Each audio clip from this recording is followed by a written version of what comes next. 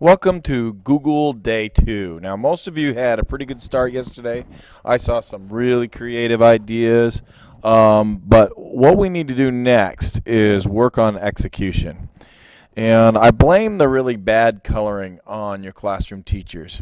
And I think that's mostly because if you were doing an assignment on Abraham Lincoln, and she asks you to draw a picture, you draw it really fast and kind of, get it colored in, and teachers check it off and say, okay. But in art class, we expect a little bit more, on the coloring.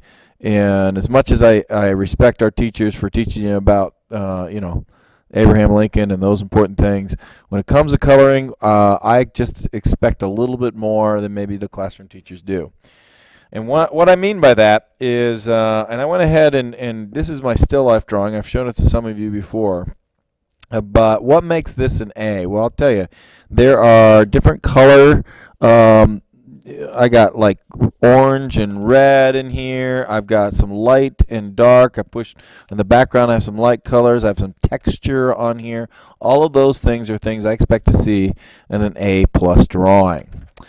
B, I get this a lot, and I'm happy with this, but I think you could do better.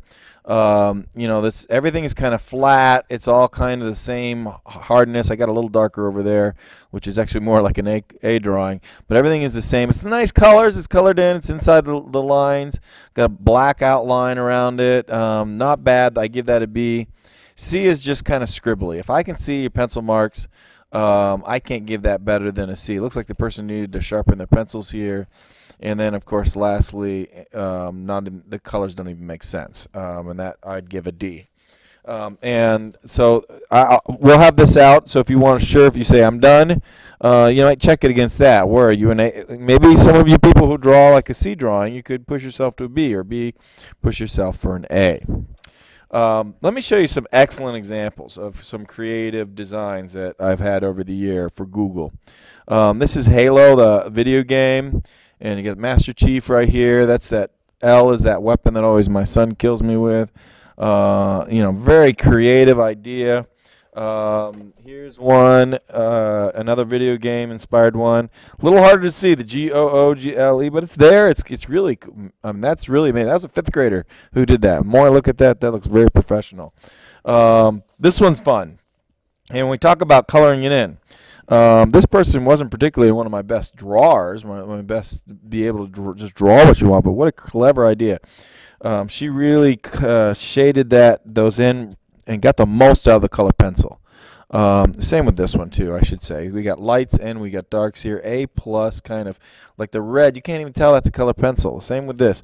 It's very hard. I mean, you get really close, we can see the scribble marks, but pretty much. And what a great idea! 2 eyes and Google's watching you. Little conspiracy theory here. This is one of my first years that I did the Google assignment, and I thought the art supplies was really interesting. Once again, this isn't, blow you out of the water kind of creative idea. It's just St. Patrick's Day with some 4-leaf clovers. You can't get any more simple with the idea, but look at that coloring. We got dark and got the most out of those colors, and it's really clear to see. Excellent job. Look at the detail in the moon right there, and I don't know what that ghosty thing is and the letters coming up, but just an excellent example. Here's one of my students. I'll be honest with you. This is not someone I would have thought would have an A+ drawing on them. But when he came up with this, it just looks great, very creative. It's pretty simple house, pretty simple taxi there, but it looks like an E, and you could tell the kid had fun. And that's the way I want it for you guys. Just have fun.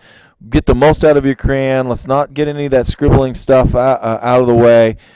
Use your crayons the best you can. If you need to restart or start a whole new idea, I'd rather see 3 new restarts than trying to overwork something that's really bad.